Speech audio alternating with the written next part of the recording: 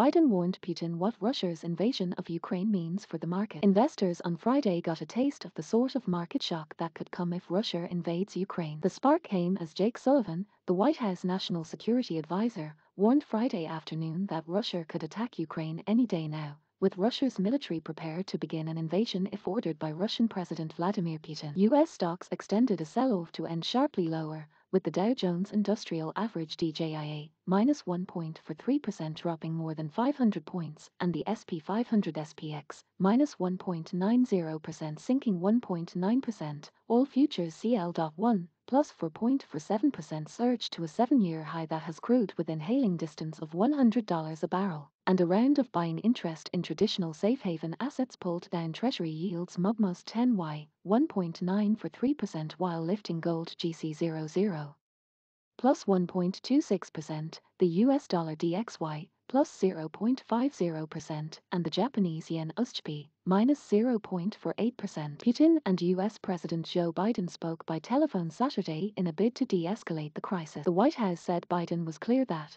if Russia undertakes a further invasion of Ukraine, the United States together with our allies and partners will respond decisively and impose swift and severe costs on Russia.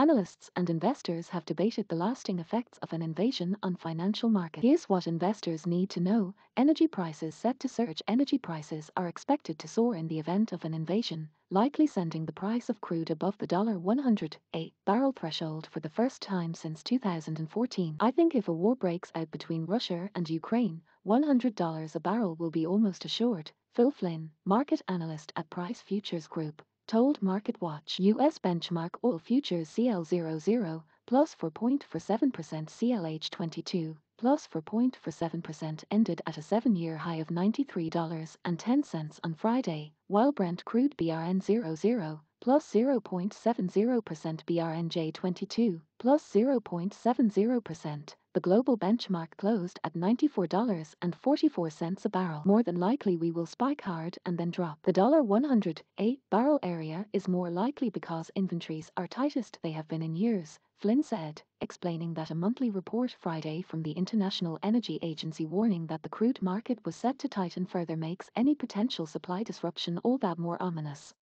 Beyond crude, Russia's role as a key supplier of natural gas to Western Europe could send prices in the region soaring. Overall, spiking energy prices in Europe and around the world would be the most likely way a Russian invasion would stoke volatility across financial markets, analysts said.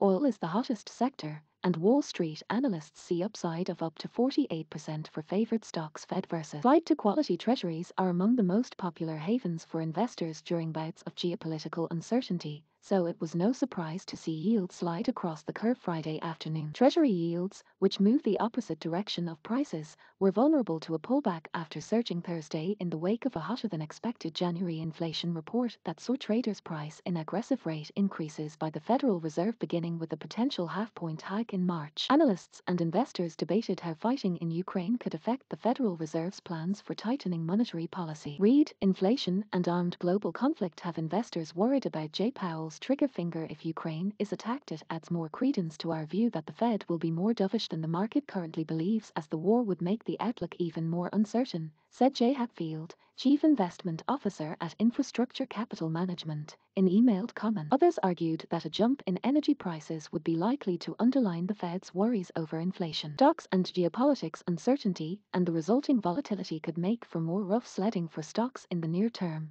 but analysts noted that U.S. equities have tended to get over geopolitical shocks relatively quickly. You can't minimize what today's news could mean on that part of the world and the people impacted, but from an investment point of view we need to remember that major geopolitical events historically haven't moved stocks much, said Ryan Detrick, Chief Market Strategist at LPL Financial, in a note, pointing to the chart below. LPL Financial. Indeed, the takeaway from past geopolitical crises may be that it's best not to sell into a panic, wrote MarketWatch columnist Mark Holber in September. He noted data compiled by Ned Davis Research examining the 28 worst political or economic crises over the 6 decades before the 9/11 attacks in 2001. In 19 cases, the Dow was higher 6 months after the crisis began. The average 6-month gain following all 28 crises was 2.3%. In the aftermath of 9/11, which left markets closed for several days, The Dow fell 17.5% at its low but recovered to trade above its September 10 level by the 26th of October, 6 weeks later.